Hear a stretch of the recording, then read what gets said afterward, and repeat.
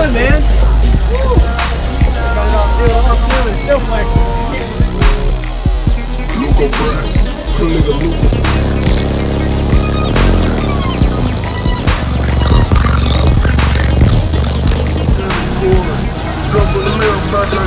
Name me what you got in here. Paul cushion bar, 93 Caprice, 2 Crossfire Xsv3 15s on 8K with XS Power 7500s and XS Super Banks.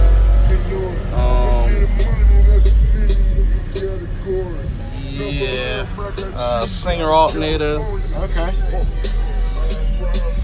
So these are, oh wow. I like the way this is built. It's pretty cool. Did you do this? Yeah. Nice. You said Stinger Alternator? No, Singer. Singer, Yeah. Okay. Have you metered it? Not since I put it together. It's not even tuned. Oh, okay. Ran into a few problems, but yes, sir. Take away your things and go. You can't take. Can I see the amps, the battery? All right. Ready?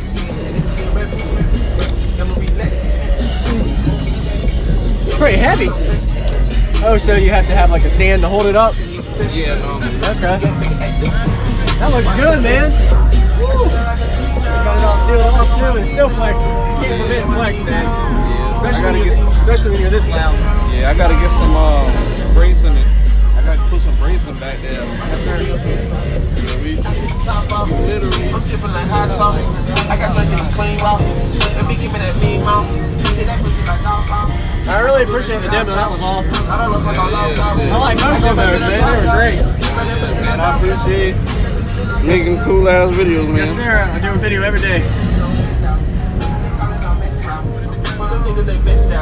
Trying to do one every day year round. You said, I know I've heard it all before, at least 1,000,000 times. Left me in pieces, too hard to breathe. I'm on my knees right now.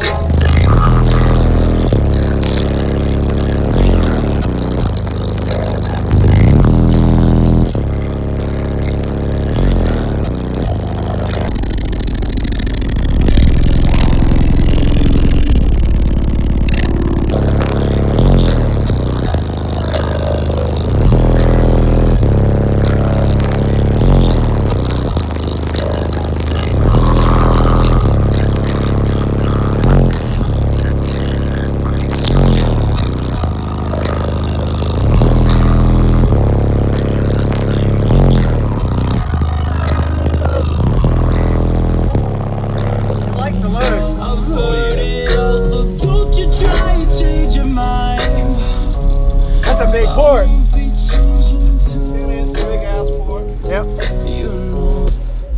Luca Brass, nigga Luca Brass in the building, man. Street niggas on. Yeah. Killing over nothing, warring over stripes, the street is speed.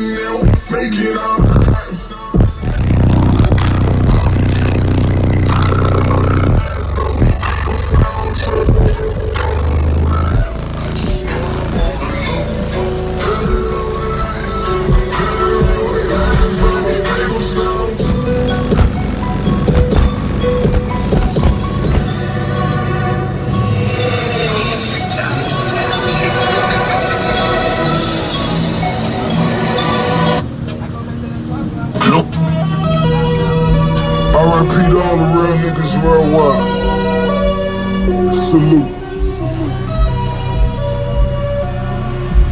Real shit.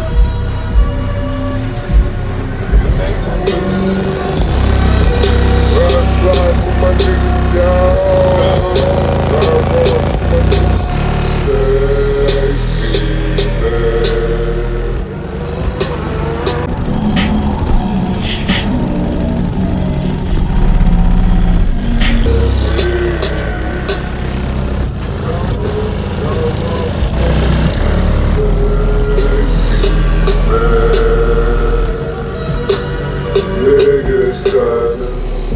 Damn, life so short. Fuck it, I don't wanna go to court. Whoa. Fuck it, for the money. I'm in the bucket. Paid 200 for it. My little nigga stuck and even got me paranoid. I'm getting money, that's an any nigga category. Double limit.